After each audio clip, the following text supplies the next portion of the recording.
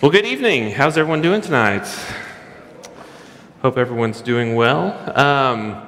We're here, another class on the book of James. Tonight we're going to be talking about wisdom.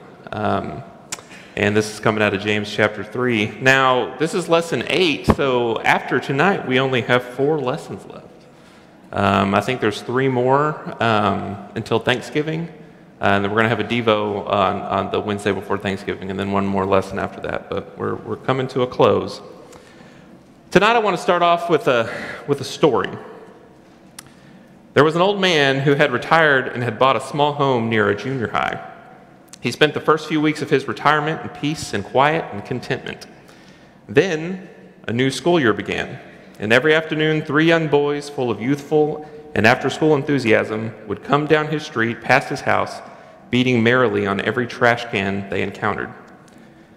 Now, side note, I promise this has nothing to do with the Astros. I just happened to find the story. I thought it was good. Day after day, the 3 boys, young Jose, Alex, and Jordan, continued their crashing percussion. Like I said, it's not about the Astros. Day after day, the 3 boys continued their crashing percussion until finally the old man decided it was time to take some action. The next afternoon, he walked out to meet the young boys as the loud banging of the cans made its way down the street. The old man stopped to them and said, "You kids seem to be having a lot of fun. I like to see you express your exuberance like that. In fact, I used to do the same thing when I was your age. So will you kids do me a small favor? I'll give you each $1 if you promise to come by every day and beat on the trash cans." The kids were elated and continued in their daily raucous routine. After a few days, the old man greeted the kids again, but this time he had a sad smile on his face.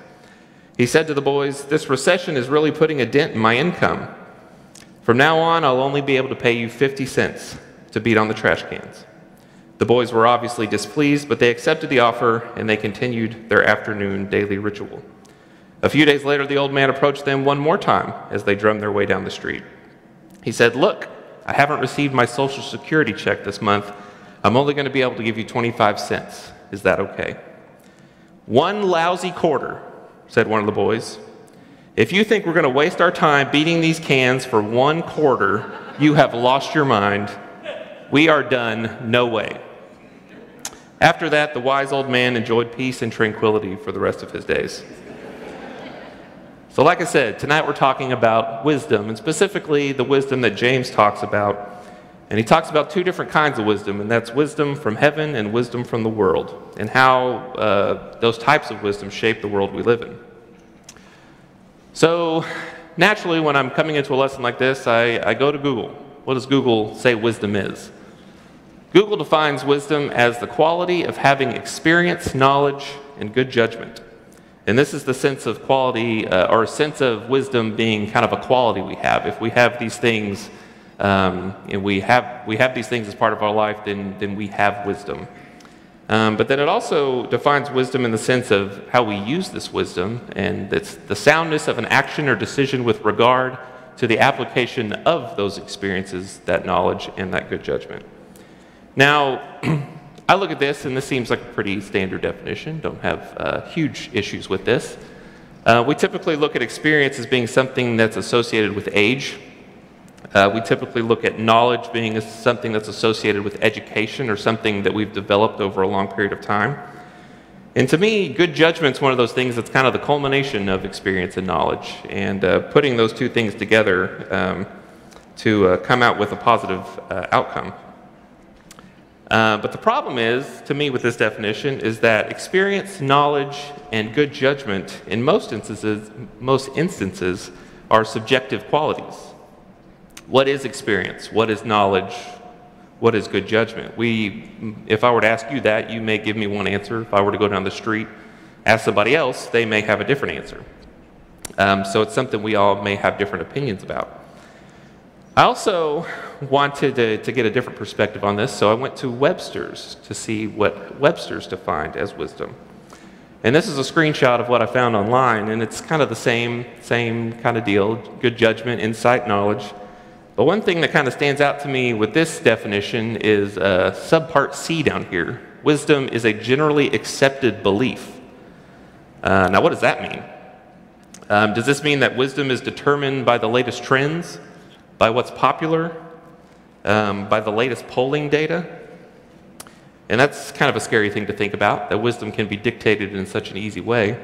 But I think that's probably true, at least of the worldly wisdom we're going to talk about. Things that were socially unwise just a few years ago, think back 50 years, 20 years, 10 years, pick a time. You can probably think of some things that were socially unwise just not too long ago that are often considered socially wise today, and even vice versa. But all this really means is that there are different kinds of wisdom.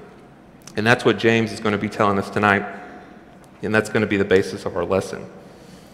Now, the Old Testament talks a lot about wisdom.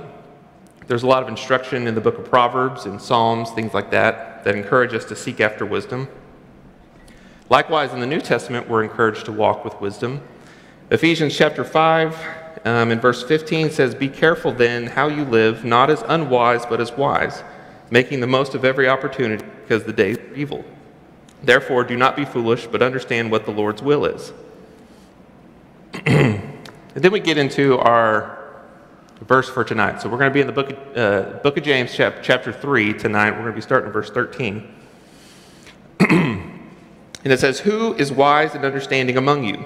Let them show it by their good life, by deeds done in humility that comes from wisdom.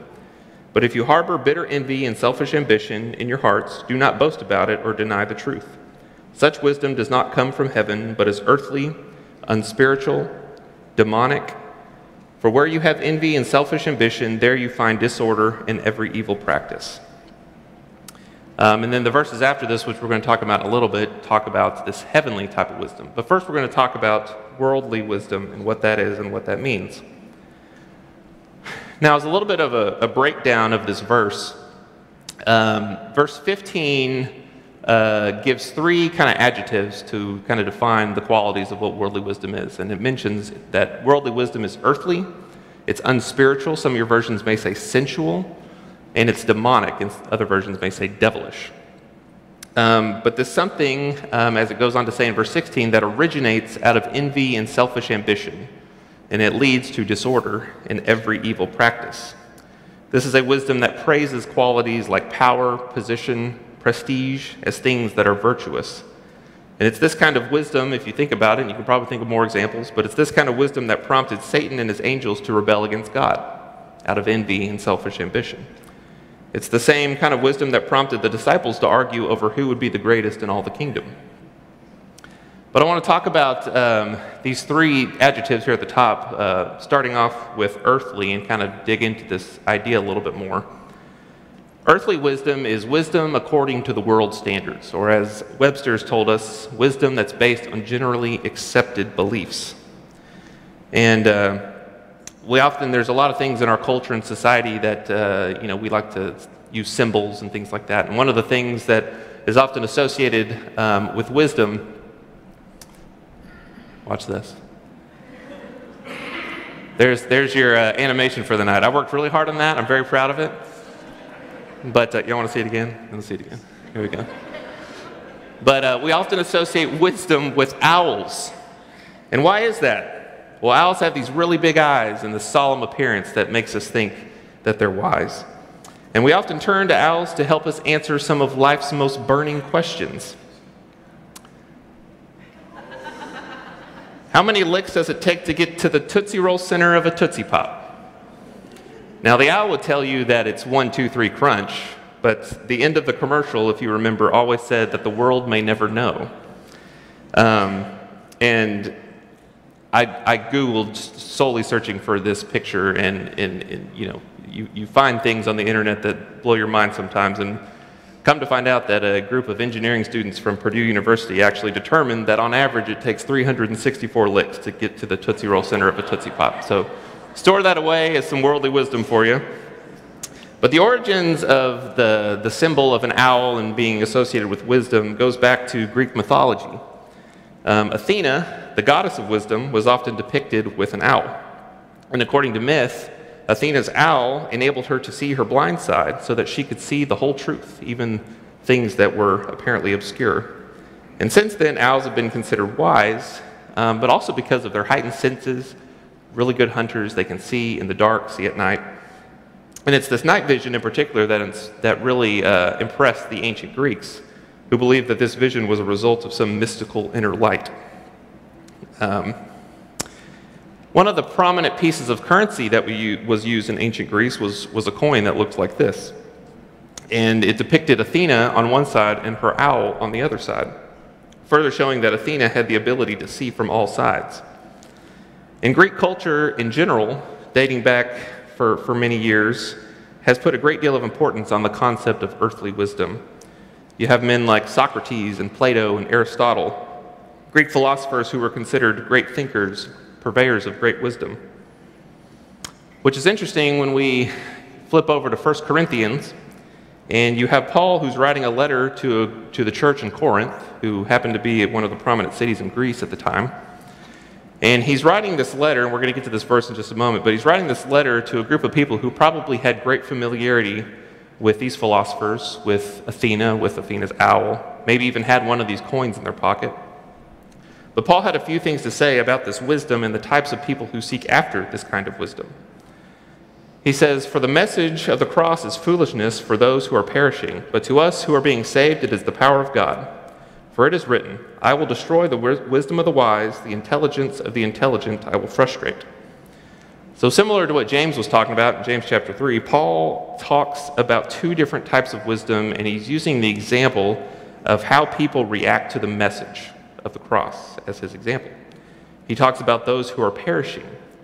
Those are the people and how they consider the message to be foolishness, which would be worldly wisdom. And those who are being saved and how they consider the message to be the power of God, in other words, heavenly wisdom. And, when we hear things like, you read verse 18, it talks about the message of the cross, that means something to us in this room, because we kind of have the full scope of the context. We've grown up with the cross being a symbol of Christ. We're familiar with that. But to the Corinthians, this was probably a relatively new concept for them, something that they had to get used to. To them, the cross may very well have not been necessarily a symbol of the gospel, but rather a symbol for a tool that's used to put criminals to death. To them, in their worldly wisdom, the cross may have been a symbol of weakness. Now, worldly wisdom would tell you to put your faith in the people that are strong and mighty, who are proud and successful.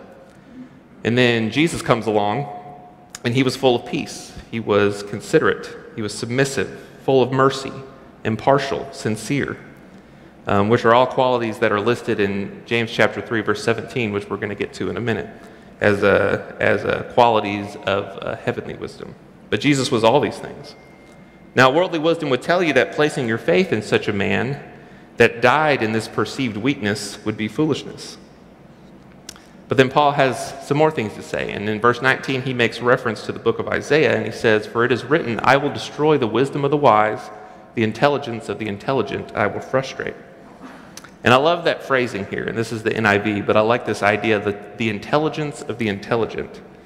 It makes me think of someone who has the impression and thinks very highly of themselves because they believe that they're very intelligent, and they want you to know that they're very intelligent. This is the type of person who places their whole identity on how wise they think they are, and then only for God to come along and say, I'm going to destroy that wisdom. I'm going to destroy that intelligence. And we often place a great deal and a lot of value in this idea of worldly wisdom, but this is something that will not last. So going on to our next adjective here, he says that worldly wisdom is sensual or unspiritual. And this is wisdom according to what feels right. Not necessarily that it is right, but what feels right, based on senses, emotions, and passions. Now, the Greek word here is a word that's used to refer to the quality of our natural, tangible bodies, as opposed to things of the spiritual nature. So it's things that have to do with us and our bodies and how we feel. And everybody has their own feelings about things, which, like we talked about some other things earlier, this is something where feelings are subjective based on how we see truth. Now, the world's wisdom will tell us that truth is relative, depending on how it makes us feel. So I have a little bit of an analogy here. So let's think of a wheel for a second. Now, a wheel is made up of many different parts, a lot of different materials, many different parts. But each one of those parts has to work seamlessly together in order to ensure that the wheel can spin smoothly and make sure that whatever vessel it's carrying gets to where it needs to go. Now, at the top of this wheel is our feelings. And we all have unique feelings. And that's what makes us different and distinct from one another.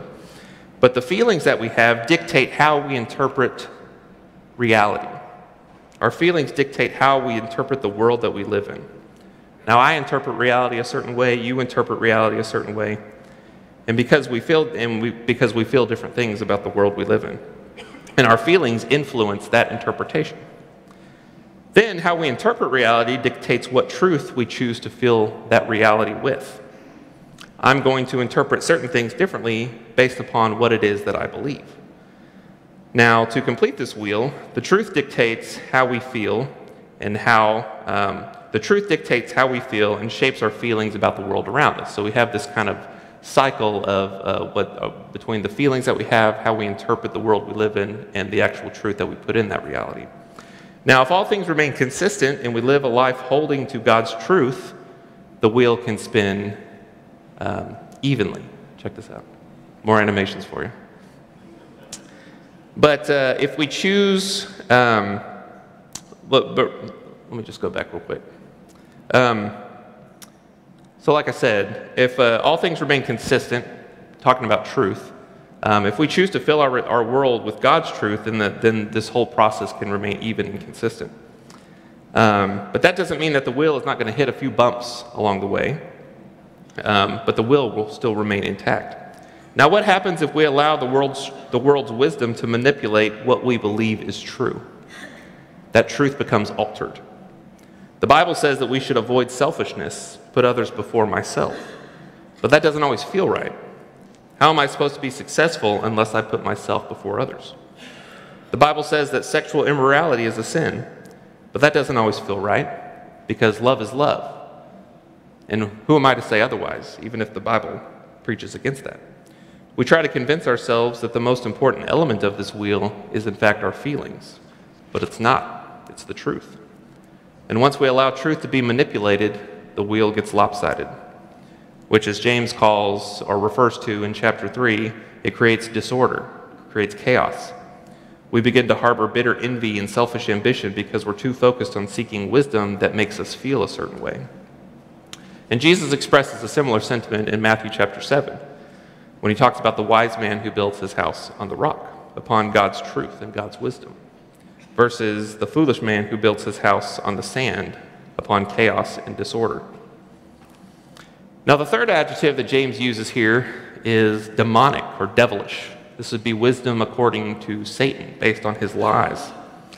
Wisdom that finds its origins and influence from Satan and his demons. Now, when I was trying to think of an example to use for this, my mind kept going to Matthew chapter 4. And in Matthew chapter 4, we find the story of Jesus being tempted in the desert.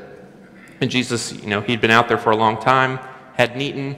He was, at least from earthly standards, he would have been vulnerable. But Satan approaches him, and he has some offers that he wants to make to Jesus. And he tells him to speak to the stones and turn them to bread so that he can eat. He tells Jesus to throw himself from the temple so that God can save him. He tells him to worship him so that and in return, he would give him all the kingdoms of the world. Now, with every single one of these examples, Satan quotes Scripture. And interestingly enough, he quotes the Scriptures accurately. Now, obviously, we know that he's quoting them accurately, but he's completely misapplying the proper context of the Scriptures.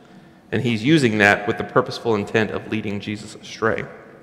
But how did Jesus respond?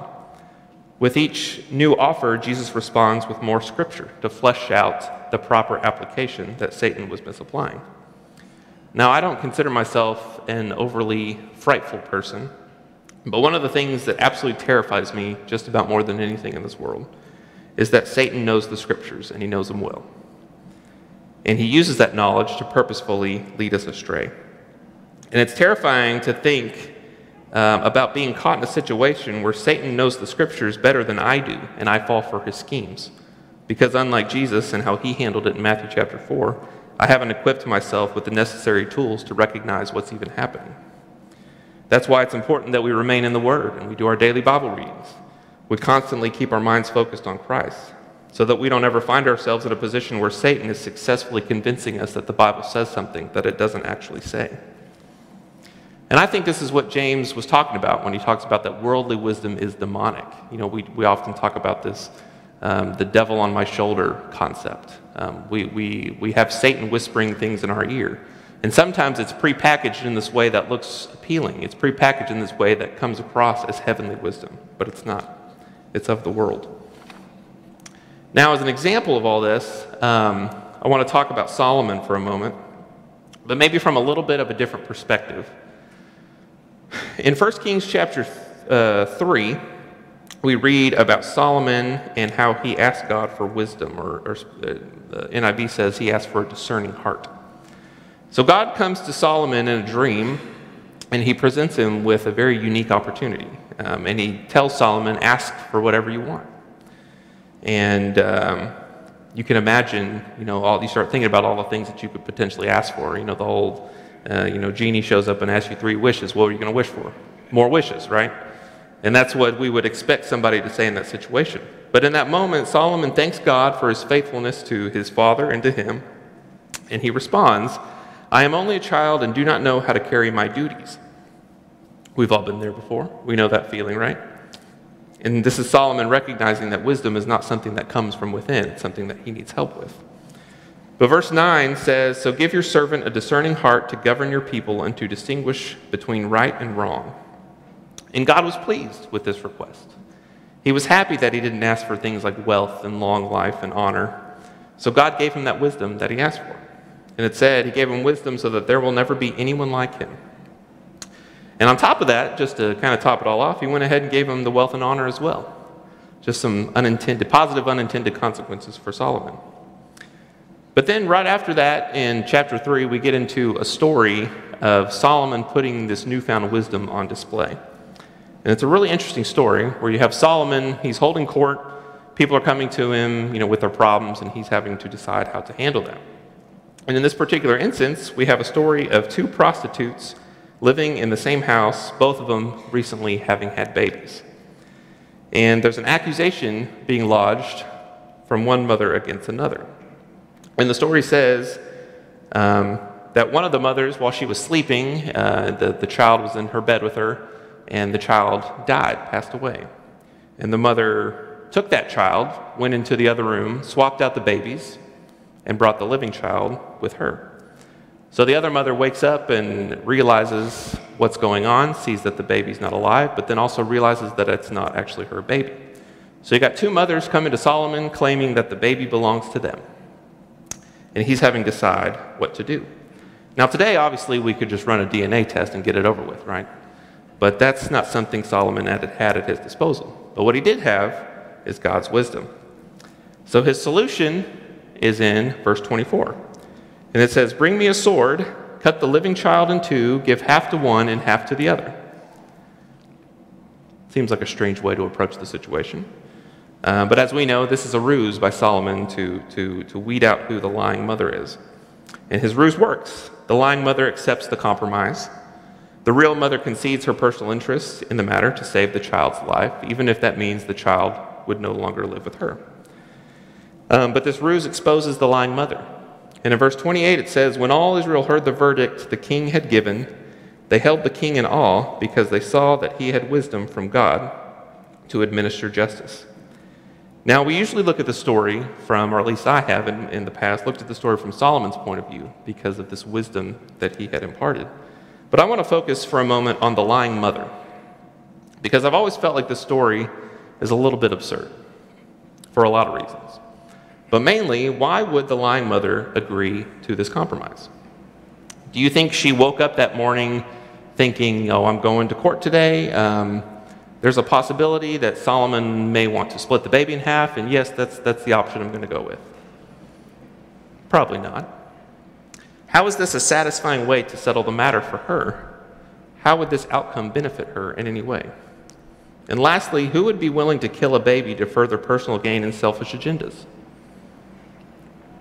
Let's go back to our breakdown of James chapter 3 real quick and apply what that verse is telling us, specifically in verse 16. Can we say that this woman was acting out of envy and selfish ambition? Absolutely.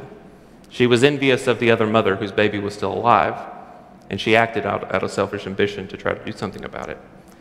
Did that envy and selfish ambition lead her to disorder and evil practices? Absolutely. Does this happen today? All the time. And unfortunately, that's the world we live in.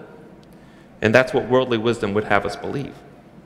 Worldly wisdom blinds us of the consequences of our envy and selfish ambitions. It leads us to be comfortable and complacent with the disorder and the evil that results from those selfish ambitions. It led this mother to believe that splitting the baby provided her with some type of beneficial outcome. Godly wisdom, on the other hand, is built on God's truth and not superficial truth. And another thing to consider about the story is that, at least in my mind, Solomon knew when he offered this proposal, I feel like he knew that one of these women was going to go with this. That was the whole purpose of the ruse. And they say the best way to catch a criminal is to think like a criminal thinks. And one of the best ways that we can protect ourselves against the effects of worldly wisdom is to understand how it works and how it impacts us. And if we ever find ourselves in a situation where we can recognize that we're acting out of envy and selfish ambition, according to James chapter 3, verse 16, we already know what that's going to lead to. And that's something we should remain mindful of and be vigilant about. But then we go on to verses 17, back to James chapter 3, going on to verse 17, where we talk about heavenly wisdom, wisdom that's from above. And it says, "But the wisdom that comes from heaven is first of all pure, then peace-loving, considerate, submissive, full of mercy and good good fruit, impartial and sincere. Peacemakers who sow in peace reap a harvest of righteousness." So obviously, I feel like we're getting towards the end of the book of James, and we're going to start to see James kind of making callbacks to things that we've talked about in weeks past. But heavenly wisdom is something that comes from God. We talked about that in James chapter 1. Every good and perfect gift is from above. Wisdom is one of those gifts. And it comes through prayer. We talked about that also in James chapter 1. In James chapter 1, verse 5, "If any of you lacks wisdom, you should ask God, who gives generously to all without finding fault, and it will be given to you." But getting into verse 17 here, we have a list of qualities that represent heavenly wisdom. And I'm going to put it on a different slide just so we can kind of see them listed out here. But the first thing that he says heavenly wisdom is, he says that it's pure. Above all else, it is true to God's will. And we talked a little bit earlier about, having to make a decision on what kind of truth that we're going to fill our life with. And that's the truth from God and from God's word. Heavenly wisdom comes from the purity of God's truth. He goes on to say that heavenly wisdom is peace-loving, something where we hold firm to the truth, but also making effort to be peaceful, to be peace-loving. And an example of this is in Ephesians chapter 4, verse 15, where we're called to speak the truth in an attitude of love. We often associate peacefulness with passivity, but that's not exactly what we're being told here. Remaining true to God's word and handling disagreements in love, that's what we're being called to do. Which leads nicely into our next word here, which is that heavenly wisdom is considerate. Some of your versions may say gentle. That is, being kind in our dealings with others, not being harsh even when we know when we're right. 2 Timothy chapter 2, starting in verse 24, says, "And the Lord's servant must not be quarrelsome, but must be kind to everyone, able to teach, not resentful. Opponents must be gently instructed in the hope that God will grant them repentance, leading them to the knowledge of the truth." The next word we get into is submissive, or willing to yield. Submissive not in matters of truth, but in matters of opinion. We see this in Romans chapter 14, verse 1. "Accept the ones whose faith is weak without quarreling over disputable matters." And as you get further into Romans chapter 14, he goes on about being submissive and willing to yield in matters of liberty and personal freedoms, scruples. Heavenly wisdom is full of mercy, quick to forgive the offenses of others, wisely understanding one's own need of mercy, which is a concept we talked about a few weeks ago in James chapter 2. And in verse 13 it says, because judgment without mercy will be shown to anyone who has not been merciful, because mercy triumphs over judgment. Heavenly wisdom produces good fruit. And if you kind of look back, if you got James chapter 3 open, back in verse 13, where it says that we're to show our good life by deeds done in humility that comes from wisdom. And we look back on some of the lessons of the past weeks. This wisdom that we're talking about, this heavenly wisdom, takes us beyond being only hearers of the word, but turns us into doers of the word. That's in James chapter 1. And in James chapter 2, we talked about in the sense of wisdom, it allows us to understand that faith without works is dead.